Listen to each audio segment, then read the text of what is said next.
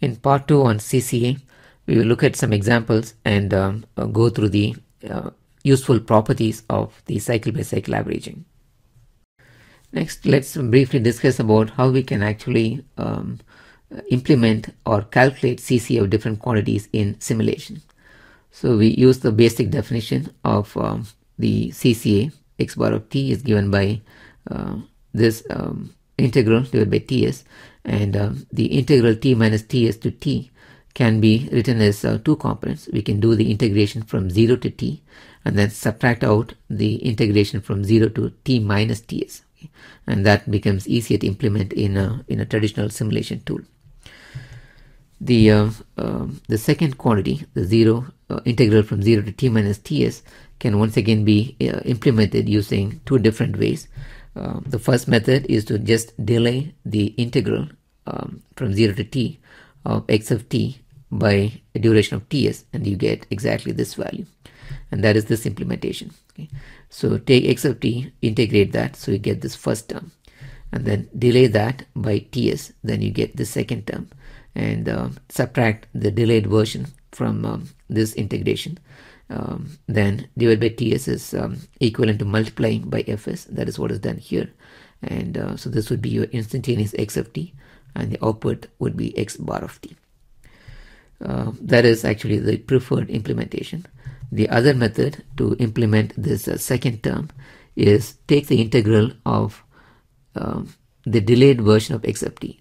So take x of t, instantaneous quantity, delay it by ts, and then do the integration from 0 to t. Okay, that will be the second term of this expression, and that gives us the complete CC implementation to be as shown here.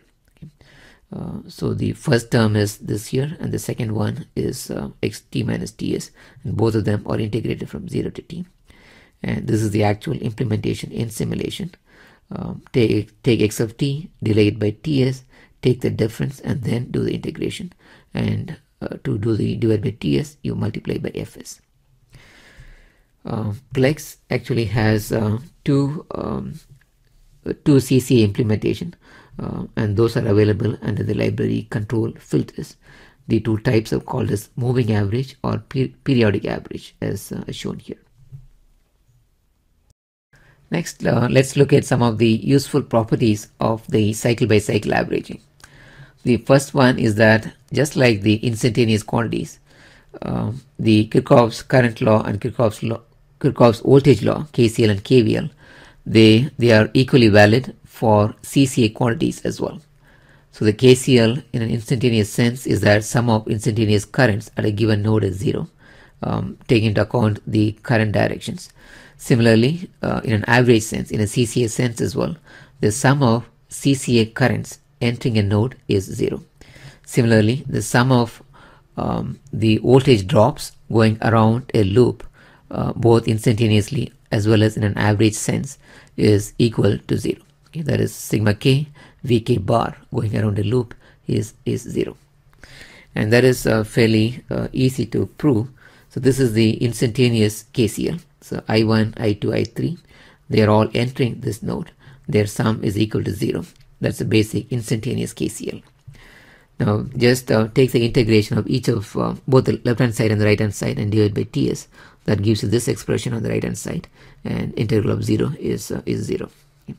And if you look at each of these terms, they are nothing but the first term is really I1 bar, second is I2 bar, the third is I3 bar, and we've shown that their sum is equal to 0, starting from KCL of the instantaneous quantities. Next, let's do an example of applying KCL and KVL in a CCA sense in an actual power converter. So once again, this is the basic step-down converter that we have seen, and let's say we want to apply KCL in an average sense in this node X. Okay. So that would be the current entering the node is this IL, but we want to write the CCA value, so it would be IL bar. They all can be functions of time. Okay. Then this current, should call this as IC, that's the capacitor current that is leaving the node, so that will be minus IC bar of t. And the load current is also leaving the node, so that will be minus IO bar of t, and that is equal to 0. So basically the average inductor current is the sum of average capacitor current and the average load current. And in our later discussions on this step-down converter, we will see that that has a big significance. Similarly, if you want to do a KVL, and let's do that around this loop Y, so going around this entire loop, so we will write that as say starting from this point, we write this as minus VA average minus VA bar plus VL bar, and so this voltage here is the output voltage VO or VO bar, so we'll call this as plus VO bar, and that by KVL equals 0. Okay, then we can also show that the voltage current relationships for the basic elements, the R, L and C, in a CCA sense is exactly same as the relationship valid for instantaneous conditions. So that is for a resistance, instantaneously V is R times I. Similarly, in a CCA sense as well, the average voltage is the resistance times the average current. And that is comes from the basic definition. And for an inductor, instantaneously VL of t is L d over dt of IL of t. Similarly, the cycle by cycle average voltage VL average is also L d over dt of the average inductor current, CCA inductor current. And this can also be easily derived from the basic CCA definition, just by changing the order of differentiation and integration in the right hand side expression.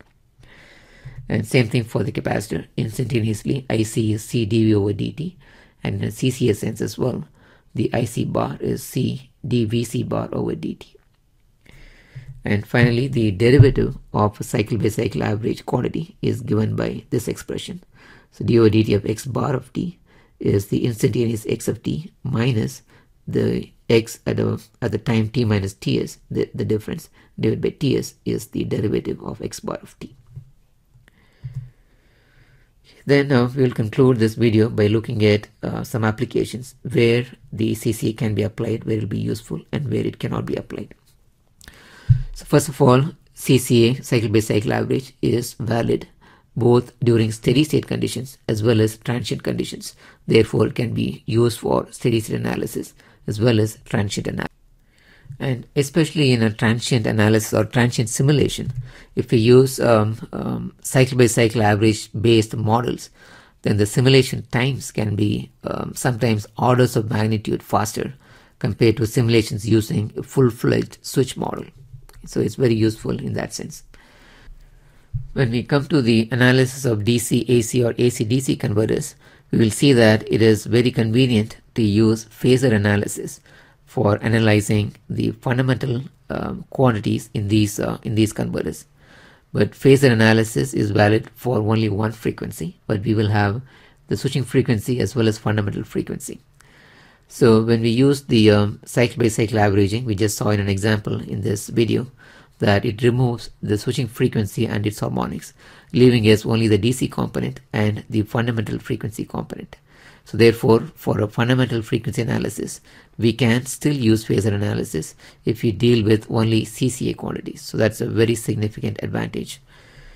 And finally, where CCA cannot be used is whenever you want to study anything to do with switching frequency effect, like whether it is looking at the switching frequency ripple in currents and voltages, or trying to determine the switch ratings, or anything related to the switching level detail. Those cannot be studied using CCA models because the process of averaging completely removes all the switching frequency related effects.